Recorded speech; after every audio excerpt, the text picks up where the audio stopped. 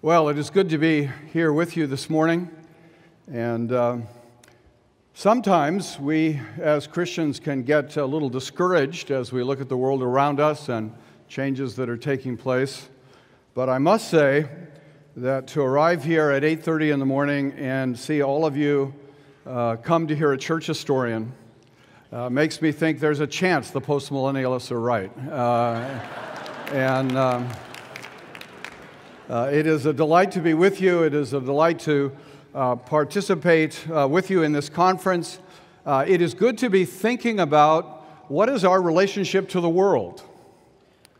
In what ways do we stand with the world? In what ways do we stand in the world? And in this session, to think a little bit about the ways from time to time we must stand against the world. And to think through some aspects of that question, we want to look this morning at one of the most important figures in church history, although I suspect a figure not very well known to many Protestants, Saint Athanasius. Now, you all came here to hear about Saint Athanasius, right? In the curious providence of God, as I was leaving here last night, I bumped into a Greek couple, and we got to talking about Greek orthodoxy. And they were very pleased that I was talking about an Orthodox Christian. It's about time we had some orthodoxy around here. And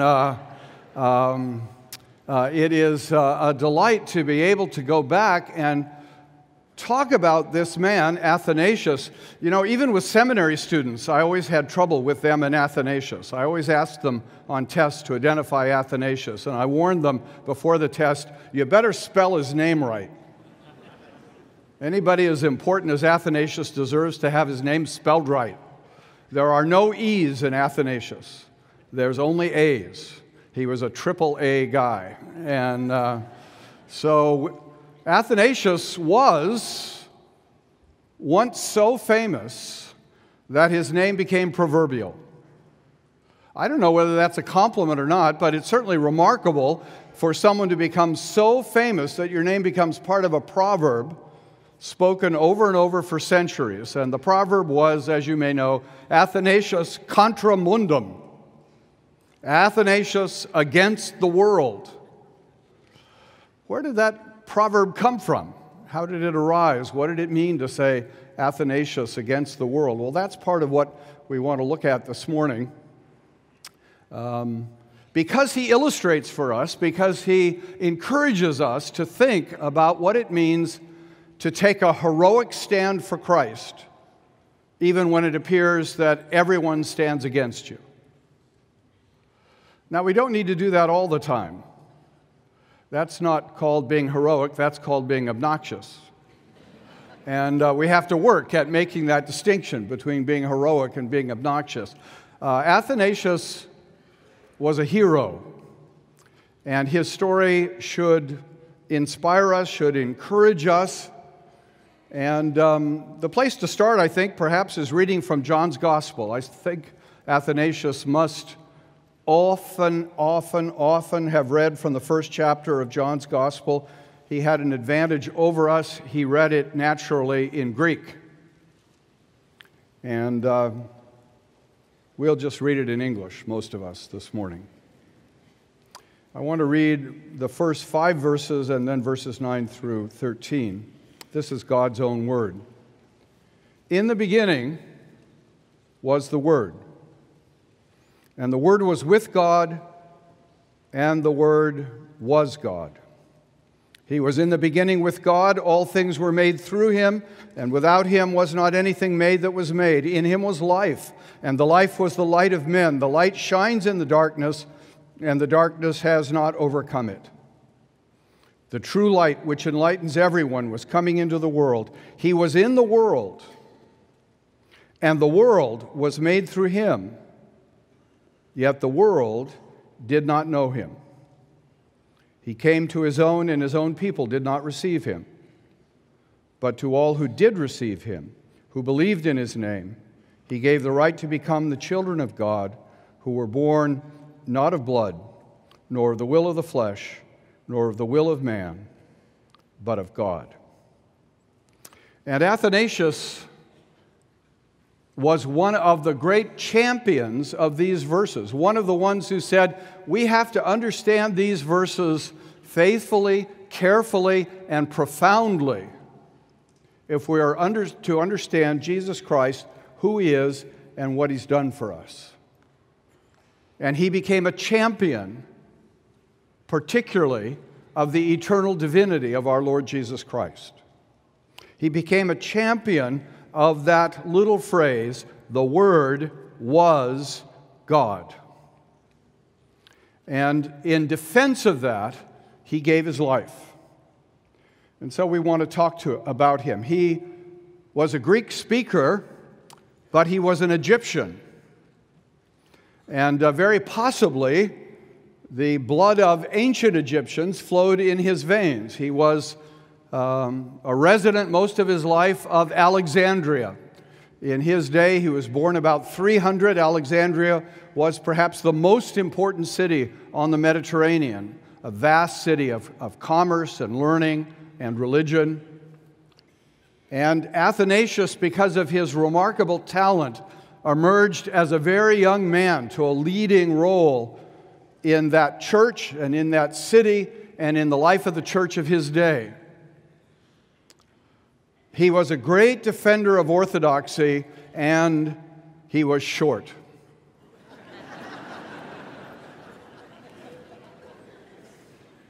His enemies called him a dwarf.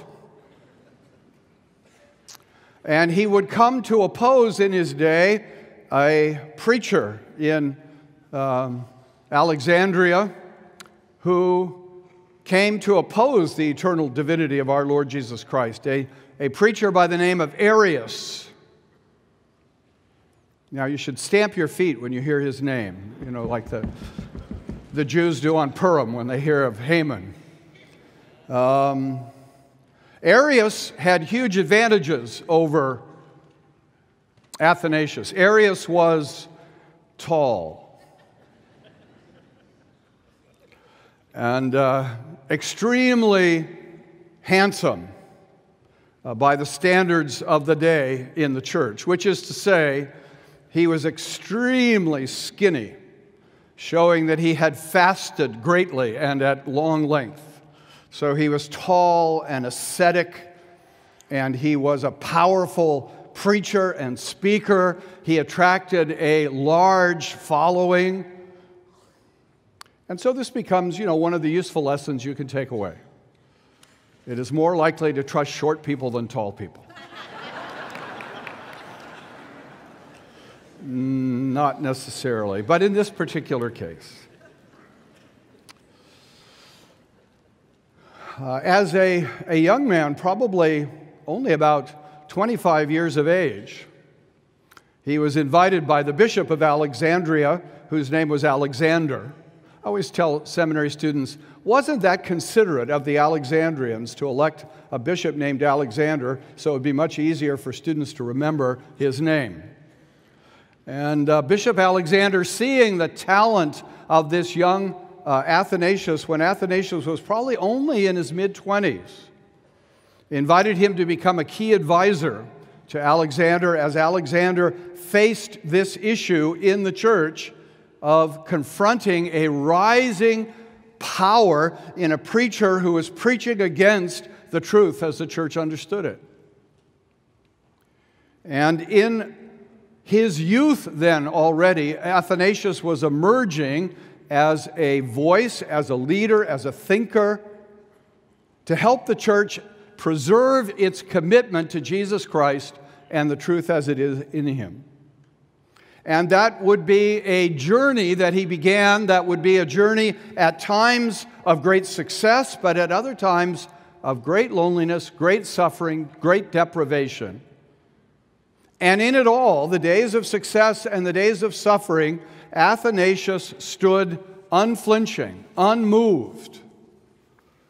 When he died, St. Basil of Caesarea pronounced an epitaph on Athanasius and said he was a lighthouse. seeing with his ubiquitous eye all that was passing in the tempestuous sea below, treachery, stupidity, shipwreck, and like a lighthouse, he showed the promised land. Now there's an epitaph worth having. He was a lighthouse. He revealed the error, and he showed the truth.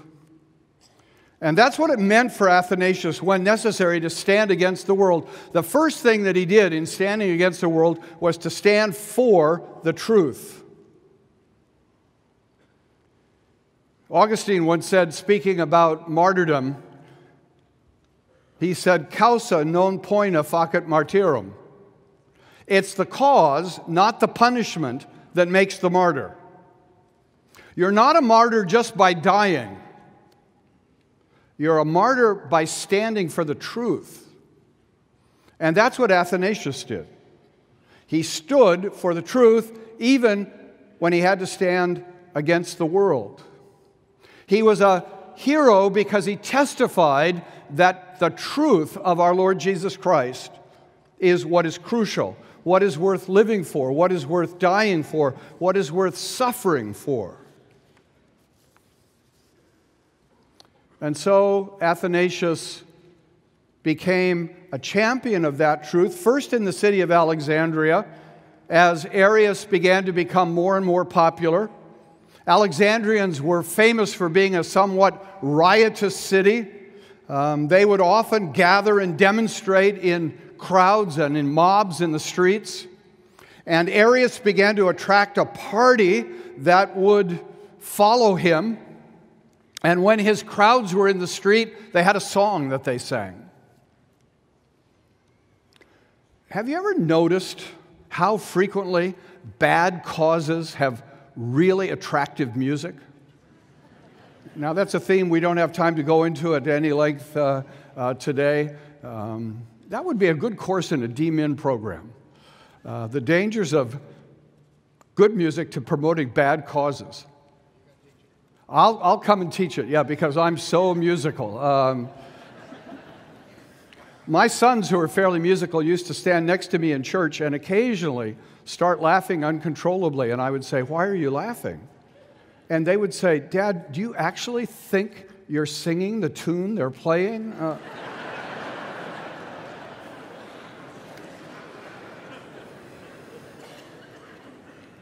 Well, Arius had a jingle for his followers to sing in the streets.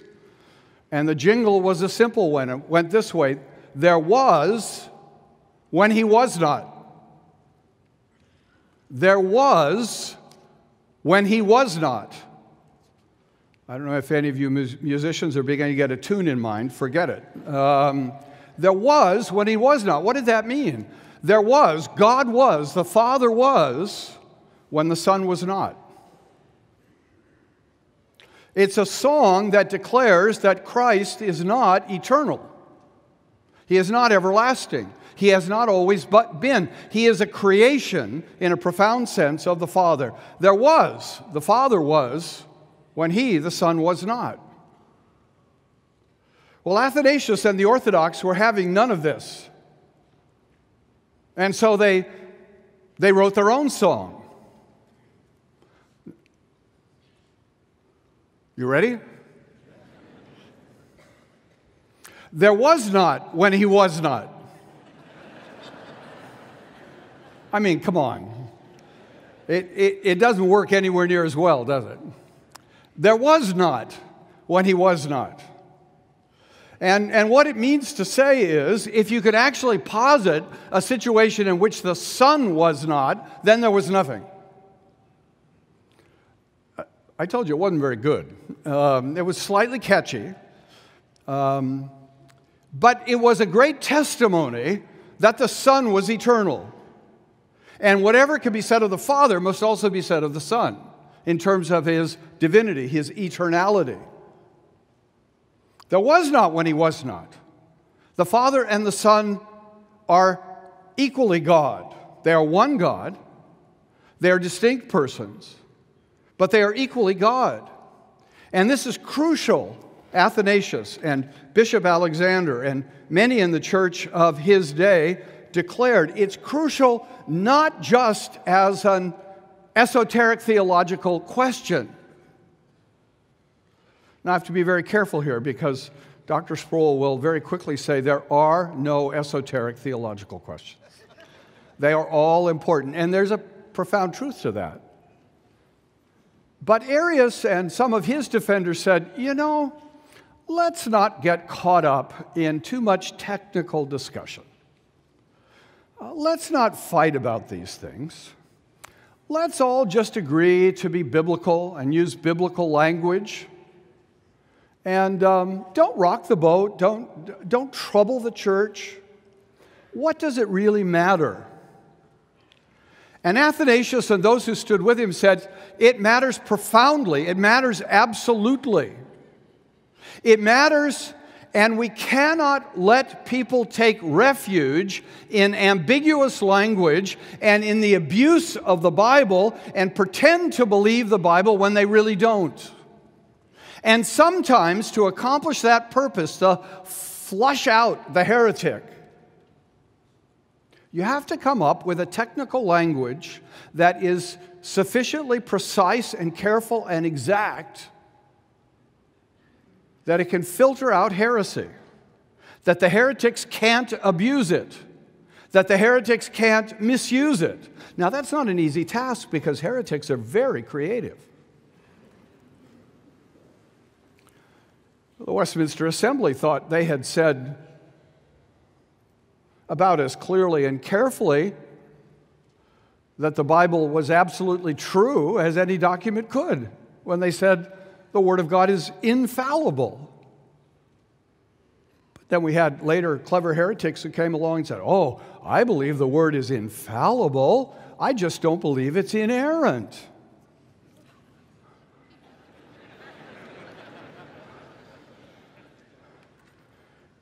If anything, taken in its true sense and in and of itself, the word infallible is stronger than the word inerrant. But when heretics come along and take words and abuse words and misuse words and change words, then occasionally have to come up with a new word to catch them. And that's what happened in Athanasius' day. Can we find a word? Can we find a word that the heretics can't tolerate, that will make clear the problem with them?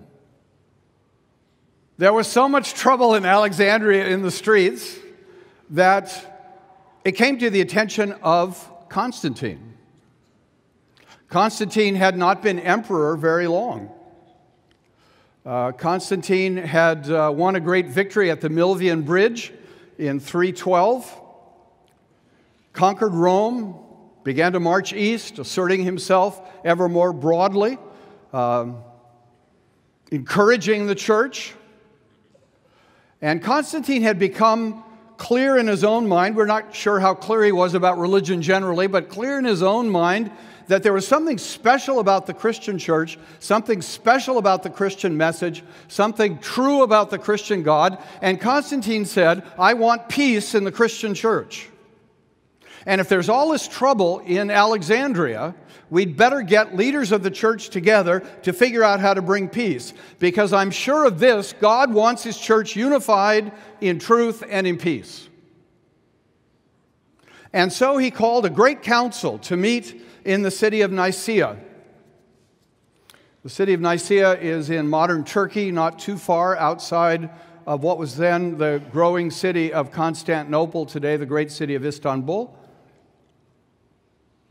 And there, the emperor had a palace, and he invited bishops. About 300 bishops showed up to his imperial palace to hold the first ecumenical, universal council of the church to discuss this issue that had troubled Christians in Alexandria. And it must have been a most remarkable gathering, because some of the bishops came into the imperial palace with the wounds and the scars on their bodies of imperial persecution only 15 years earlier. And how suddenly their world had been turned upside down. One bishop who had had one of his eyes dug out. Others who had had a hand burned. Standing for Christ, suffering imperial wrath, gladly bearing the shame and the persecution, and now suddenly finding themselves invited to the imperial palace itself and having the emperor himself enter clothed in purple and in gold. Constantine could put on a good show. And he mounted his imperial throne, and before these gathered bishops began the meeting by saying, "My most dear brothers." They were shocked. They all became postmillennialists in a moment. Constantine said, "We have to settle this issue. We have to come to the truth." And they debated, and they debated, and they asked, what are the words that will make this clear? What is the word that can unify us in the truth? And someone came up with the word homoousios, a Greek word meaning the same substance. The same substance. And some of Arius' defenders got very nervous and they said, "That's not a biblical word. You can't make people believe that." And the response was, it expresses clearly and inescapably the biblical truth. The Son is of the same divine substance as the Father. And that came to be agreed upon and came to be incorporated then in the great Nicene Creed. The great creed that was produced by this council in 325 with the young Athanasius there cheering them on, encouraging them. The creed that has in some ways been the most widely used and popular creed in the history of the church. Initially much more widely used than the Apostles' Creed. A very important creed. We believe in one God, the Father Almighty, maker of heaven and earth, and of all things visible and invisible. That covers everything, doesn't it? All things visible and invisible. And in one Lord Jesus Christ, the only begotten Son of the Father, begotten of the Father before all worlds, God of God, light of light, very God of very God, begotten, not made, being of one substance, being of the same substance with the Father by whom all things were made, who for us men and for our salvation came down from heaven and was incarnate of the Holy Spirit of the Virgin Mary and was made man and suffered, was crucified for us under Pontius Pilate. He suffered and was buried according to the Scriptures. And on the third day he rose again from the dead, ascended into heaven, and he shall come again with glory to judge the living and the dead, whose kingdom shall have no end.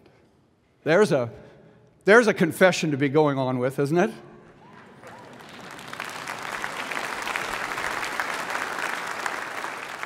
Now, this is an interesting church historical question. Has Athanasius ever gotten a hand before? I don't know the answer. Actually, you know, in the ancient church,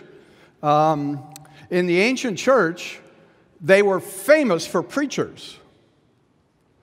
And 2 centuries after, not quite 2 centuries after Athanasius, the church produced what might have been, in the East, the greatest preacher in the whole history of the church, John Chrysostom. John the Golden-Mouthed. And John Chrysostom was such a powerful preacher that he was constantly being interrupted by applause. That was a practice in the Eastern Church. And it drove Chrysostom crazy. And he finally preached one of his most eloquent sermons against applauding preachers.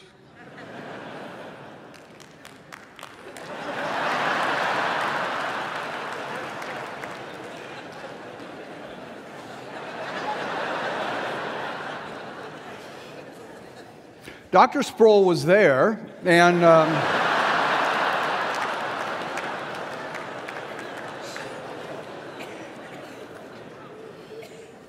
we don't have a tape of that sermon. But we do have a transcript of it, and what is charming is he's preaching with all his very remarkable powers. At one point he says, now, when you go into the studio of a great painter, and you see him with all of his concentration, and the glorious work that he is displaying as he's painting, isn't there a hush that falls over the studio as you're moved by the glory of the painter? And shouldn't that be the same in church, that there should be a hush of awe? And then the transcript says, Chrysostom Nick said, there you go again, applauding. Stop that. The sermon against applause was constantly interrupted by applause. Well, that's completely unrelated to what I'm saying.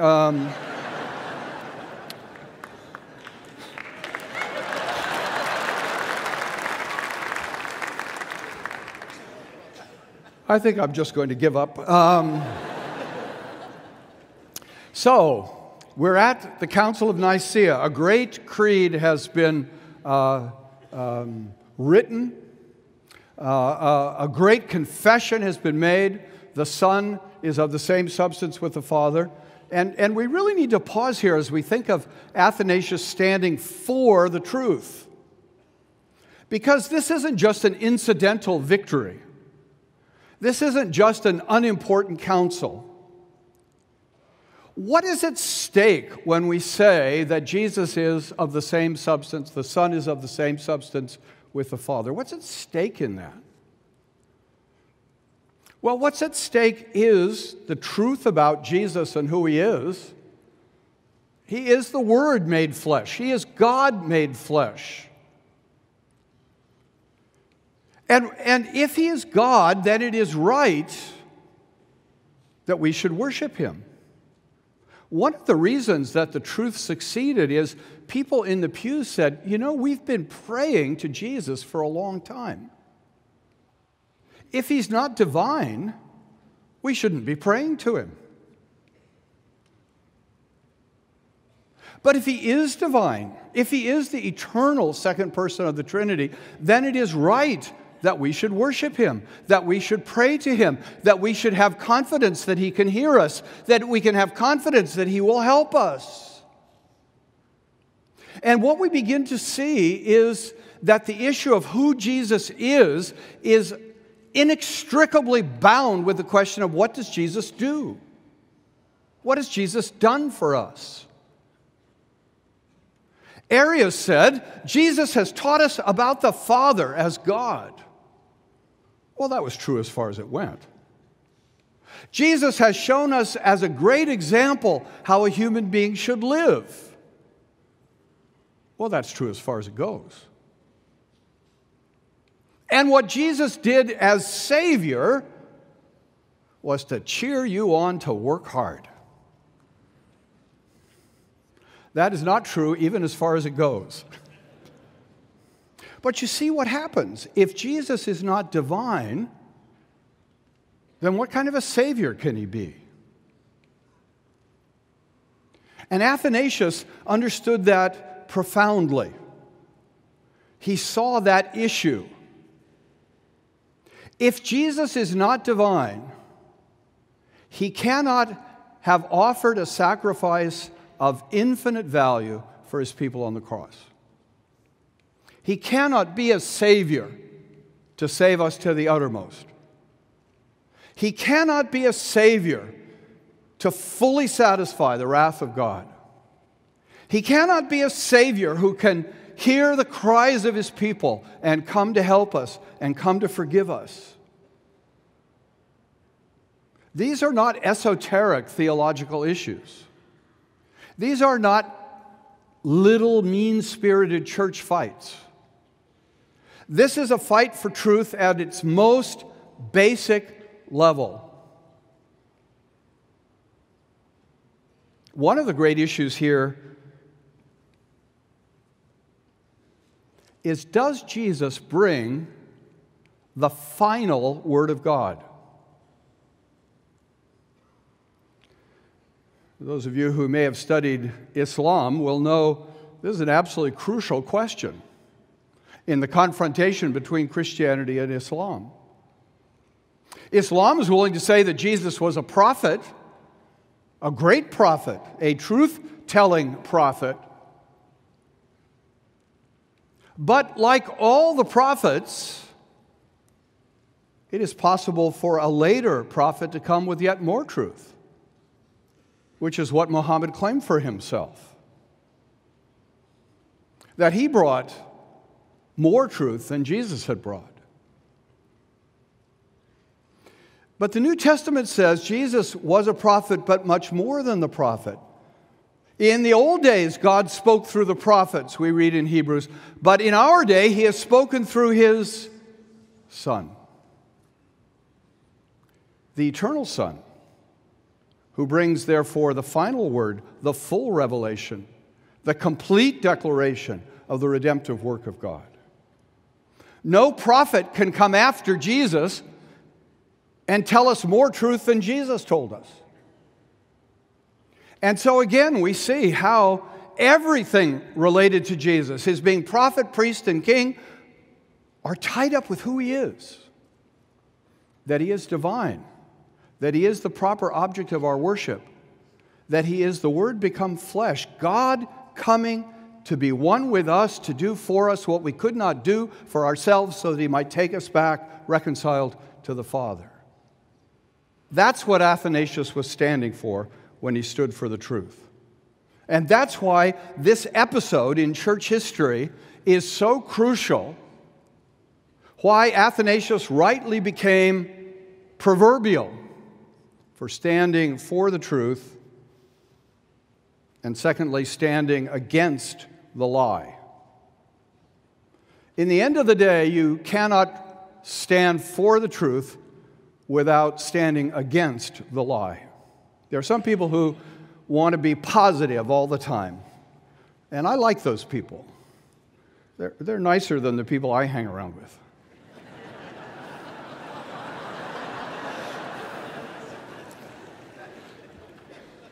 But the truth is, to really make the truth known, to really defend the truth, to really grasp the truth, we have to be willing also to stand against the lie. And to say, not only is this right, but this is wrong. And that's sometimes the hardest thing to do. It's a hard thing to do in a loving way, in an appropriate way. But it's absolutely necessary, and that's what Athanasius learned in his life. He had to be willing to stand against the lie. That, of course, first came to him in the great struggle against Arius in the city of Alexandria. But you know, after the great victory at Nicaea in 325, there were probably some riding home from the council thought, that one's taken care of. All settled. There'll never be another Arian that we'll have to face. Do you know that you've faced Arians? Every time a Jehovah's Witness knocks on your door, you're facing an Arian. Same teaching. That's what Athanasius soon found. The battle for truth never is over until Jesus comes again with glory. And if you want to be a soldier of Christ, if you want to be a champion of the truth, you have to face it that the battle is never over. I remember working as a very much younger man with R.C. Sproul in the 1970s in the Council for Biblical Inerrancy. R.C. provided such great leadership for that great movement in the 1970s. And there was great fruit to that work and to that movement. And evangelicals far and wide were reinvigorated in their commitment to the inerrancy of God's Word. And then that battle was over, and we'll never have to face that struggle again. Well, no, every generation has to take up the battle for truth. It's never settled. It's never over.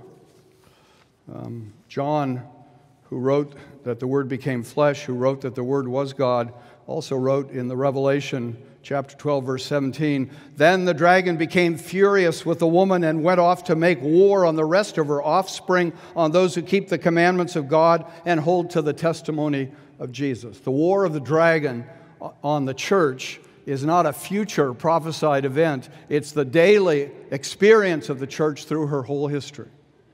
The dragon is furious at you and is making war. And we have to be prepared for the battle. We have to be prepared to stand up for the truth. 3 years after the Council of Nicaea, Athanasius was elected at just about the age of 30 to be Bishop of Alexandria after the death of Bishop Alexander. And almost immediately, he began to face trouble. Almost immediately, he began to realize there were voices around the emperor who were saying, "You know, that Arius is such a nice guy. He got a raw deal at Nicaea. They didn't really understand him. They were sort of carried away. They were too strict. Arius has learned a lot. You know, we really need to make peace with him. We really need to restore him to the church." Arius had not only been deposed from his office, he'd been excommunicated. And finally, Constantine is convinced by those around him that Arius should be restored. Now, there was a little problem. The Council of Nicaea had also adopted some regulations of church order for the life of the church. And one of the regulations was that a person excommunicated could be restored to the church only by the bishop of the church where he'd been excommunicated. Which means the only person who had the right to lift the excommunication against Arius was Athanasius. And this really, in a sense, becomes one of the first moments where Athanasius is standing against the world. And the tragedy is, as is so often the truth in church history, standing against the world as a Christian often means standing against an awful lot of the church. We're never surprised when the world acts like the world. The tragedy is when the church acts like the world. And suddenly, Athanasius receives an imperial recommendation. Imperial recommendations were never recommendations. They were never matters for discussion. Athanasius receives an imperial command to lift the decree of excommunication against Arius. And Athanasius stood against the world and stood against the emperor and said no. He's a heretic. He's condemned by the church. He is not repentant.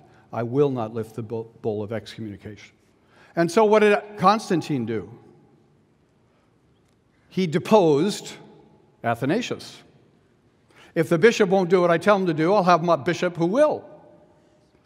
And Athanasius began the first of 5 exiles that would take place during the 45 years he served as bishop. He was exiled a total of about 17 years out of the 45 he was bishop.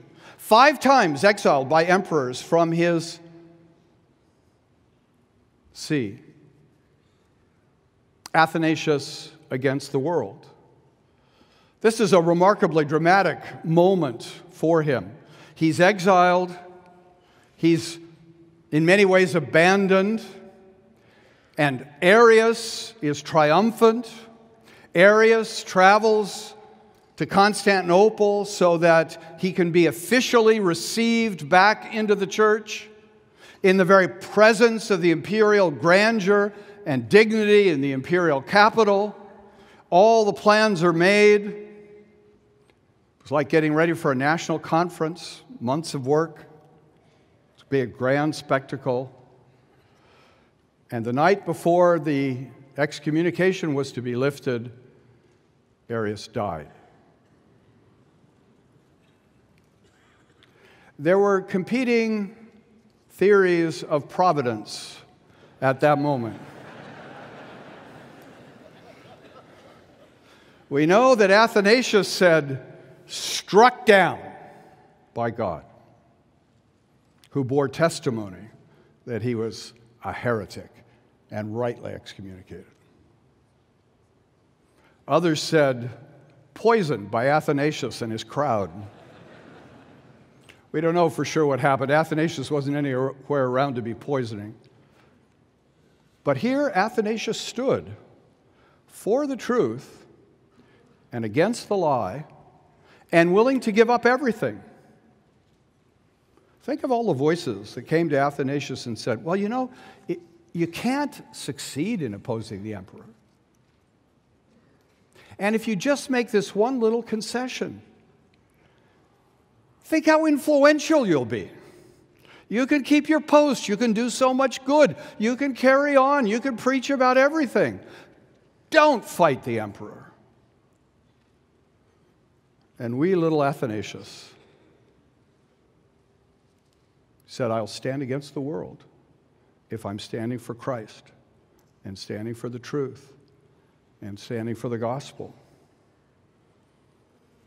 On another occasion, he was leading a worship service in his cathedral church in Alexandria. And the imperial troops, this was about 20 years later, the imperial troops surrounded the church and they entered the building, and they were clearly on their way to arrest Athanasius and carry him off to what would be his third exile. And Athanasius turned to the congregation and said, sing Psalm 137 about the captivity of Israel. How shall we sing the songs of Zion in a far land? But God will return, and God will vindicate. And so as the sounds of this mournful psalm rose in the church, Athanasius was carried out to yet another exile. But God stayed with him. God prospered him. God made him a hero. God made him a proverb. God made him an amazing blessing to the church, because when necessary, Athanasius stood against the world for the truth, against the lie, confident because he stood on the Word. The Word was God, Athanasius read in John chapter 1. And he said what that means is the Son is of the same substance with the Father. And this is a truth that we must live for. This is a truth that we must die for, because everything about the person and work of Christ rests on this truth. And it's the truth of the Word. It's not a truth that Athanasius made up. It's not a truth that the church made up. It's the truth revealed over and over again in so many different ways, in so many different places in the Scripture. Jesus is God, come in the flesh. I don't know this for a fact, but I think there's another part of the Word that Athanasius stood on. You know, I think most of us as students of the Bible, when we hear about Egypt, we think about Pharaoh, we think about opposition to God and to his people in the Old Testament. And of course, that is the dominant picture of Egypt in the Old Testament. But you remember there's a prophecy in the Old Testament of better days coming for Egypt. In Isaiah, the 19th chapter, at verse 19, we read, In that day there will be an altar to the Lord in the midst of the land of Egypt, and a pillar to the Lord at its border. It will be a sign and witness to the Lord of hosts in the land of Egypt. When they cry to the Lord because of oppressors, He will send them a Savior and defender and deliver them. And the Lord will make Himself known to the Egyptians, and the Egyptians will know the Lord in that day and worship with sacrifice and offering. And they will make vows to the Lord and perform them, and the Lord will strike Egypt, striking and healing. And they will return to the Lord, and He will listen to their pleas for mercy and heal them. In that day there will be a highway from Egypt to Assyria, and Assyria will come into Egypt, and Egypt into Assyria, and the Egyptians will worship with the Assyrians. In that day Israel will be the third with Egypt and Assyria, a blessing in the midst of the earth, whom the Lord of hosts has blessed, saying, Blessed be Egypt, my people. What a prophecy. What an amazing promise. I think Athanasius knew that promise, that prophecy. And I think Athanasius, in the midst of all of his struggles against the world, time and time, cried out to the Lord and then rested in the promise, the Lord will send them a Savior, a defender, and a deliverer. And Athanasius thought, the Lord has done that. That's not a prophecy yet to be fulfilled in Athanasius' day. That's a prophecy that had been fulfilled in Athanasius' day. Historians tell us that by about the year 300, a majority of the population of Egypt had become professing Christians. And in that day, Egypt had a population of between 7 and 8 million people.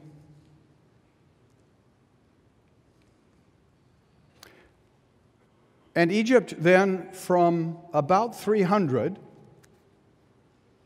to about 645, when the forces of Islam conquered Egypt, Egypt was a Christian country.